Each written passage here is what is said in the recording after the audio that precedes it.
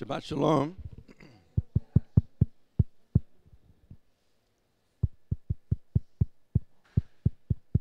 כן, שבת שלום. אני לא כל כך טוב בשופר, אז לזה אני לא תוקע, אבל לאווה יש מה שצריך. אז תודה לאל, ואני בטוח שיש גם עוד כמה כאן שיודעים. But wonderful to hear with that clear note of the shofar. That is a call out to assemble together. לקראת החגים של חודש השביעי, חודש תשרי, של ספטמבר, כמו ששמענו ג'ניה או אדוארדו, כל הספטמבר הזה מלא עם המועדים. לא כל אחד בחג, לא חוגגים יום הכיפורים. אבל לנו שקיבלנו את הכפרה, Oh, okay, sorry, I had to have on and on. Okay, so we thank Ava for that very clear blowout of the shofar, calling everyone together.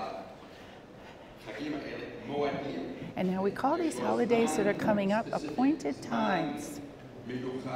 Appointed times, special times to remember and to guard over and to give the Lord the honor. Even as believers in Yeshua, sometimes we think the Jewish holidays aren't applicable to us. But yes, God is working through them to fill them, to fulfill them. Even if you're not so familiar with them, if you've never even thought of the Jewish holidays, there are appointed times that God is still fulfilling. He says every jot and tittle He will fulfill. And there's still many things that He's completing in the prophets and in the scriptures until He comes. Today I'm going to be speaking of the shofar and a new beginning. We're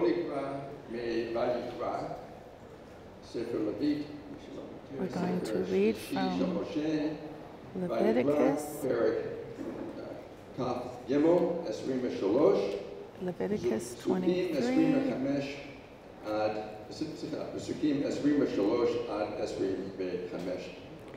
And 23 to 25.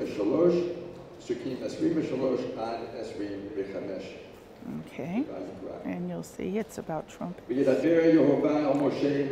the Lord spoke to Moses, saying, "Speak unto the children of Israel, saying, in the 7th month, on the 1st day of the month, you shall have a Shabbat, a memorial of blowing the trumpets, a holy convocation. You won't do any servile work, but you will offer an offering made by fire unto the Lord." Father, we thank you for the Shabbat before this day of the blowing of the shofar, the new beginning. We pray that you'll open up our thoughts and our hearts to hear you, just like you want us to listen to the blowing of the shofar, that our hearts would listen to you. And you are faithful. We know this, Lord. We thank you. To the end, you are faithful. There's not so much that's written about the New Year, but it's called the memory of the blowing of the trumpets. There is something to remember.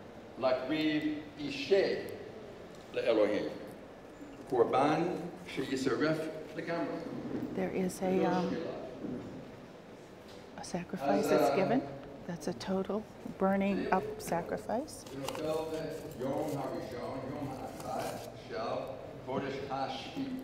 It comes on the 7th, the first day of the 7th month. And it's called the start of the new year, Rosh Hashanah. So A Rosh, a beginning, is the beginning of something new. So repentance and forgiveness, it's always a new beginning. Anybody that repents, this is a new beginning for them.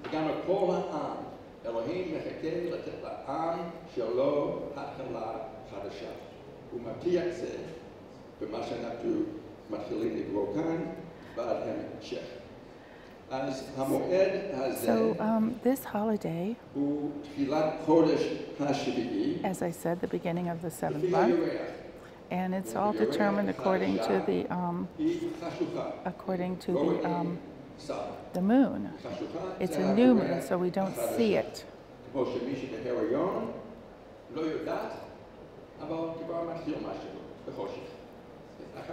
So there's something beginning in the dark, and then later we see it. Isn't this just like the Lord? He starts in the dark, and then he brings his plans into light. So this 7th month, in the yearly calendar that he gave to Israel, it's a whole plan of redemption. Every appointed time is related and points to the plan of God in the framework of redemption and the Son of God returning. So we remember, just as in the Lord's Supper, we remember his death until he comes. So prophetically speaking, God gives his people, Am Israel, and the believers in Yeshua,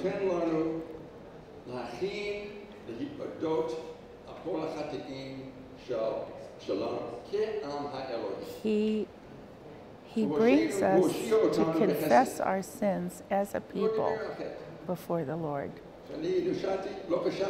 You know, when I was saved, I didn't even think about sin.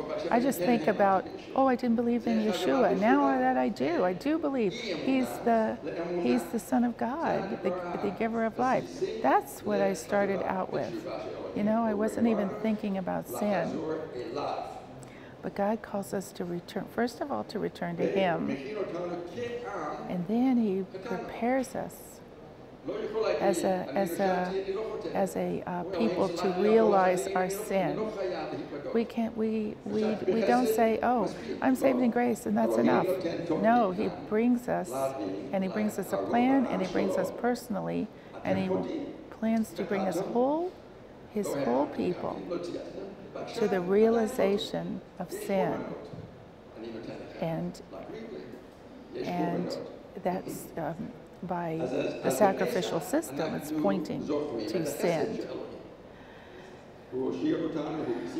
So all the more we recognize his grace. He saved us from slavery, being enslaved to sin.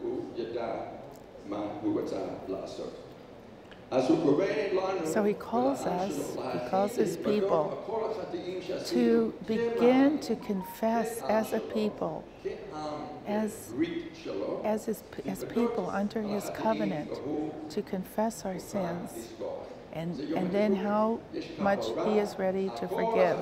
That's what Yom Kippur is about. As a whole people confessing sins, that he is ready to forgive.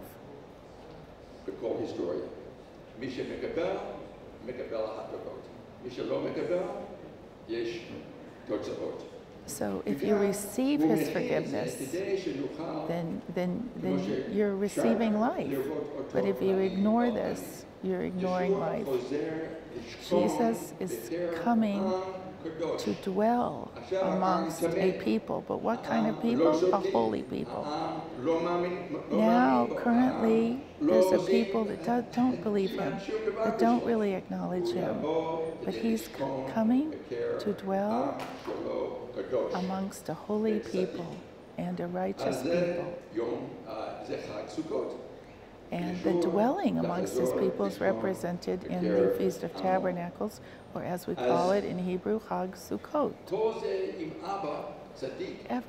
Everything is accompanied by a righteous Father who's leading us who's instructing us.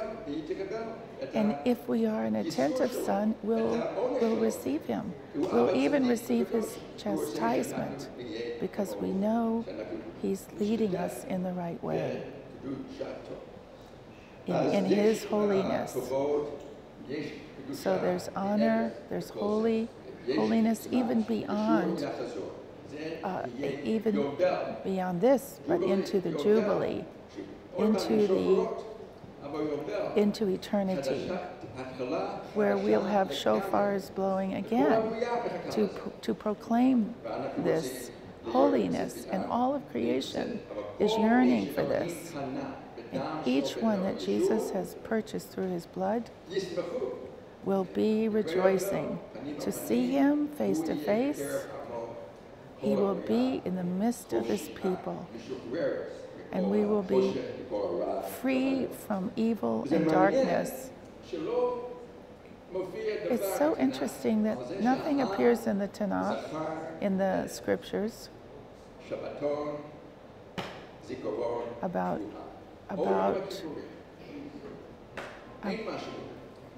this, his return. I think he means in the Rosh Hashanah, in the beginning of the New Year, or Yom Kippur.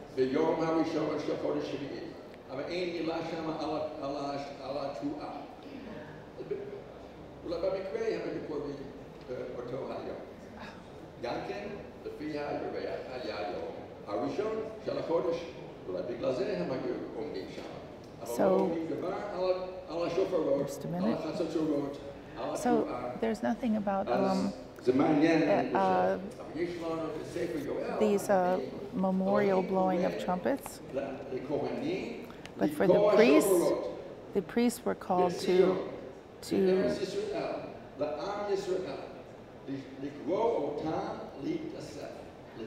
but the priests were called to blow the trumpets, and they blew the trumpets to gather the people, it says, for the day of the Lord.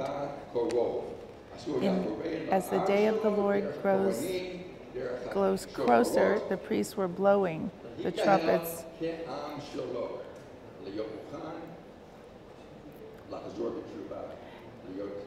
They were to gather the people for the assembly. The blowing the trumpets were also calling people for war, for gladness, for appointed feasts, and the beginning of Israel's months. And these blowing of trumpets identified who belonged to him, because certainly Israel responded to them, but other people wouldn't be.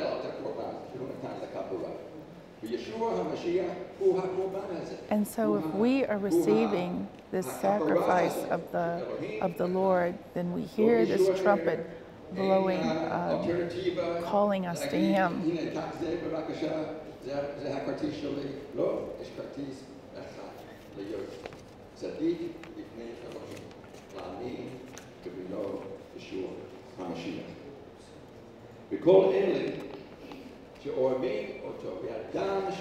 So everyone that believes, that loves him, that believes him, God will draw close to him. And you can be assured there will be judgment on evil. This is what it means to trust in him. We in ourselves are not good, of course. Oh, there's only one who is good. And he brings us to his goodness, to his holiness.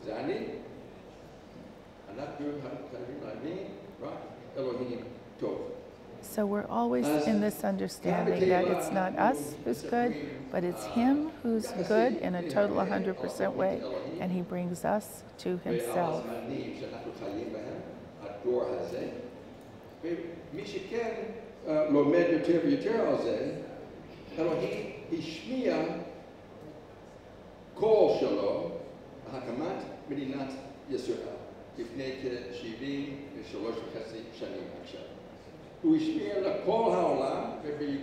So God drew attention to his people and his plan by the reestablishment of Israel 70-something years ago by proclaiming, I am still here and my people are still here. He spoke to the entire world through this. Some were listening and some were not. To some, that trumpet call of Israel being reestablished was a clear clarion call, we could say, that God is still working. God is bringing people into his kingdom of righteousness, and he is still working with his people, wanting to bring them into the new covenant relationship. He is still saying to his people, we must be born again by the Spirit above. Only in his righteousness do we come into his kingdom.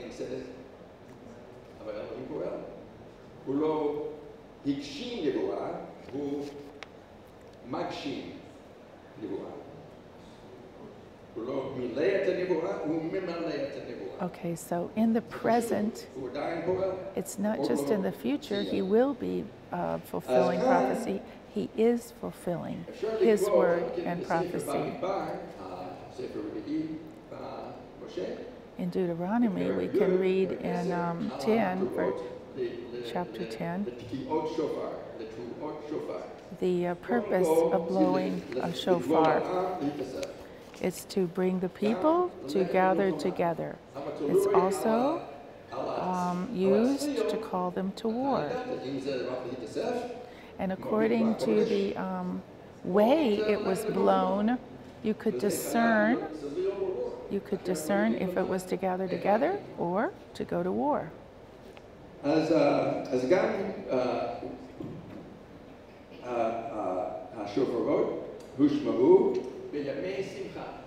And the shofar was also heard in a day of rejoicing. Maybe think of a birthday or an anniversary. Each appointed holiday, you could blow the shofar to communicate to the people. And it was used to proclaim the beginning of each month, which was the new moon, which you didn't see. Everything was to remind people of the presence of the Lord, everything he's done. He is the sovereign one of the world. He is the creator of creation. He keeps his promises. He is faithful. And it reminded people that the Israelis in particular were his people. So as we listen to the shofar of the Lord in our lives, we are his people. It reminds us of him. In the 7th month, of the first day, it includes all of these things in beginning the year. So as he has started something, he will complete it. The number 7 is very good. It's not really a perfect number, but it's a good number. When he saw his creation, he said, very good. But just remember, the perfect, where there can be no improvement on, is coming to us. It hasn't arrived. No sin, no enemy, Satan. Now, that is perfect. But we have to pass through what God calls very good. Tov Ma'od, very good, to get to that perfect eternity.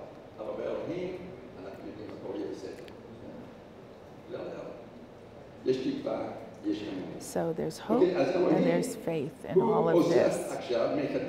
So God is pulling together his people, collecting them together for salvation through repentance and forgiveness. That's the only way. So he's worked with each one of us this way, and he intends to work with his people like this. And bear in mind, he's preparing us for a kind of catastrophe, a time of trouble that will be coming as he works with his people. There's still hard times coming.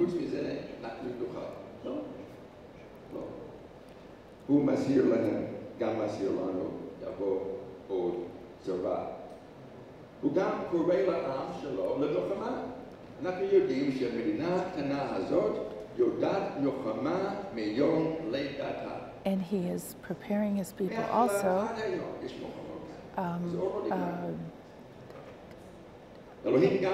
for those troubles, like we could say in an international way. From day one, Israel was faced with fighting for its existence. So many people think God is finished with Israel. There's no significance in Israel, and there's no promises to keep between God and Israel. But no, it's not. It's not true.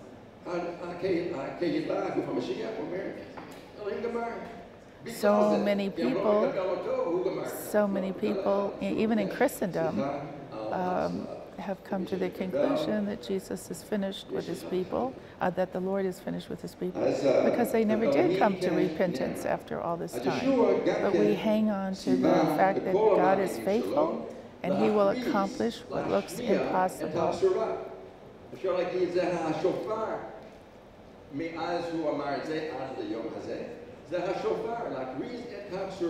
The shofar is still proclaiming the gospel.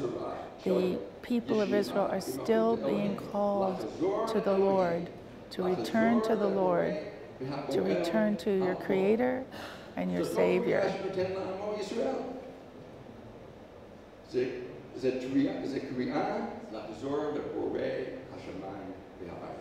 So the whole world, in actual fact, is being called to the Lord by the shofar of the call to salvation, call to repentance, because a judgment is coming. And as I said, there'll be, of course, a division of the sheep and the goats, those that belong to him and those that don't. That don't. In the Holy Spirit, finally, there will be a true peace and unity. So I'm speaking of a spiritual battle. It is hard to evangelize in Israel and share the gospel with people, isn't it? There's feedback that can be very hard, even results very hard on people when they're sharing the gospel with people in Israel.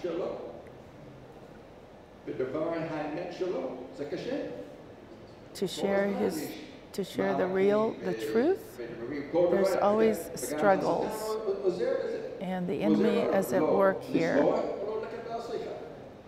to teach people to be unforgiving and not receive forgiveness.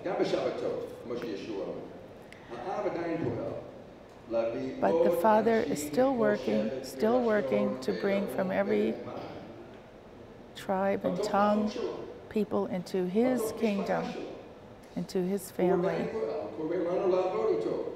And he's still calling us to work with him. As we heard last week with David Loden, at the end of it all,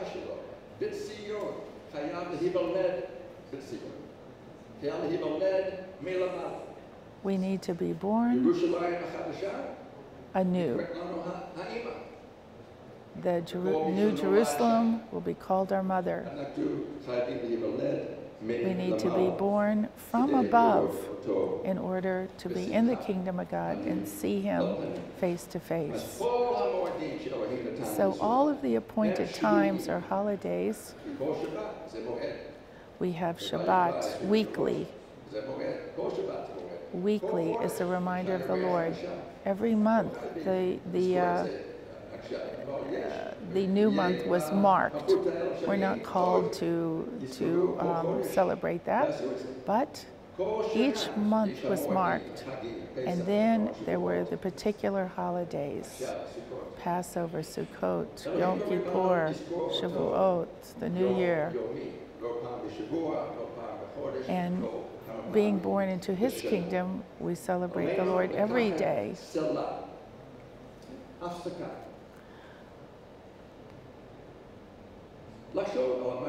So we're called to take a break, a selah, to remember the Lord, to consider and meditate what these holidays and feasts mean.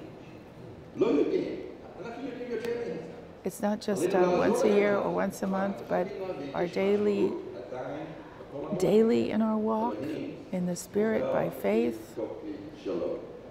We are walking by faith, and we are walking in the expectation of the Lord's return. It's always in our heart. Even so, come, Lord Jesus.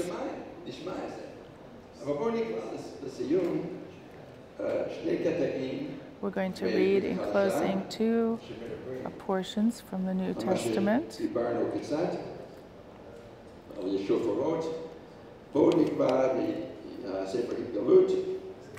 Revelation 11,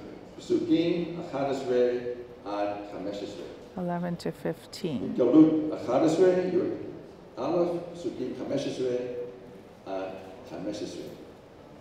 So Revelation 11, chapter 11, 11 to 15.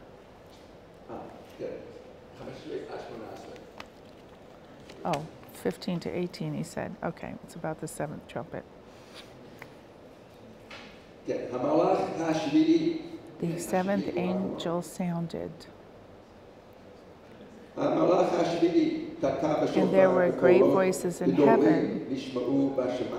The kingdoms of this world are become the kingdoms of our Lord and of His Christ. He shall reign forever and ever. And the 24 elders which sat before God in their seats fell upon their faces and worshipped God, saying, We give thanks, O Lord God Almighty, which art and was and art to come, because Thou hast taken to Thee the great power and hast reigned.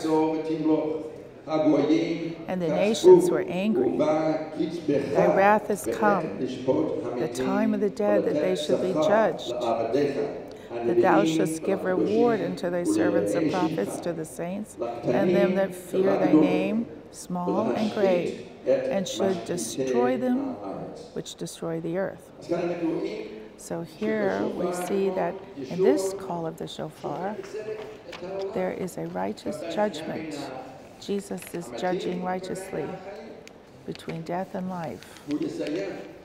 He is closing what God has started, what the Lord started, before He takes His throne of David forever.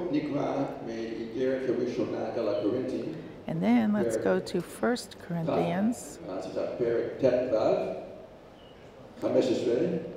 15.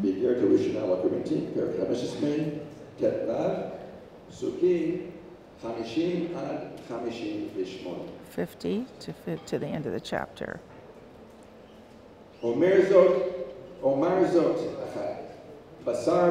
Now I say this, brethren, flesh and blood cannot inherit the kingdom of God, neither does corruption inherit incorruption. Behold, I show you a mystery. We shall not all sleep, but we shall all be changed. In a moment, in the twinkling of an eye, at the last trumpet. For the trumpet shall sound, and the dead shall be raised up incorruptible. We shall be changed. For this corruptible must put on incorruption, and this mortal must put on immortality. So when this corruptible shall have put on incorruption, and this mortal shall put on mortality. Then shall be brought to pass the saying that is written, death is swallowed up in victory. O death, where is your sting? O grave, where is your victory? The sting of death is sin, and the strength of sin is the law. But thanks be to God, which giveth us the victory through our Lord Jesus Christ. Therefore, my beloved brethren, be ye steadfast, unmovable, always abounding in the work of the Lord, for as much as you know that your labor is not in vain in the Lord. Amen. So, stand. There is hope. Take your stand. There is faith. Take your stand. There is love. There are things that God still will be doing. He is going to fill every jot and tittle. He's not going to leave anything out concerning very difficult things and good things. But we're looking to that hope on the horizon to continue to the very end, to come to the perfect. We want to get there. I want to be there with all of the congregation and see Jesus as the victorious one. It's like a symphony with a conductor, to worship him, to be in his choir, as it were, or his symphony together. And whoever has died already in the Messiah is waiting for the resurrection. Sometimes we think of, oh, they're already in heaven, somebody died, they went to heaven. It's not exactly like that. They're also waiting. They're waiting for the big resurrection together. So we walk in hope. We plan to be there together. So let's close our meeting. Let's stand and just pray together. So, Heavenly Father, thank you so much. Thank you for your appointed times that remind us every day, even every week, every month, every season, every year. You don't get tired. You're not weary. You're continuing. Thank you, Father, for your great faithfulness. Thank you that you were so ready to come, to manifest yourself being born. You gave yourself on the cross. You were resurrected. You appeared to people. You went up to the heavens, and you will be returning to us at the appointed time also.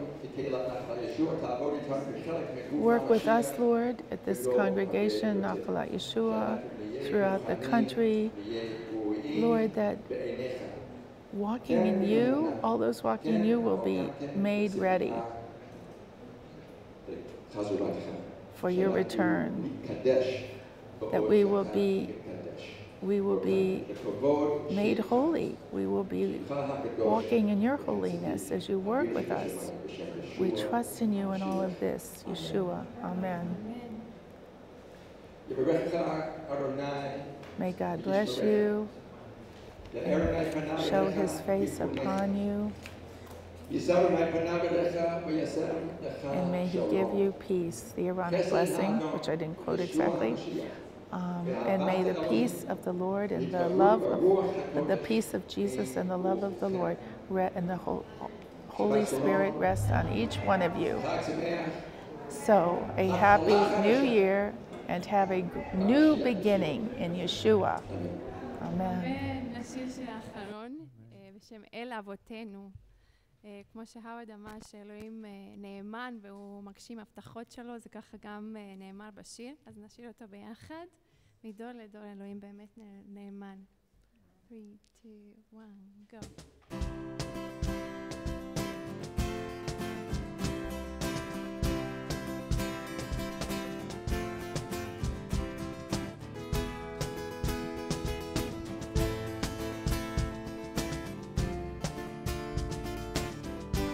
אל אבותינו נכריז את שמך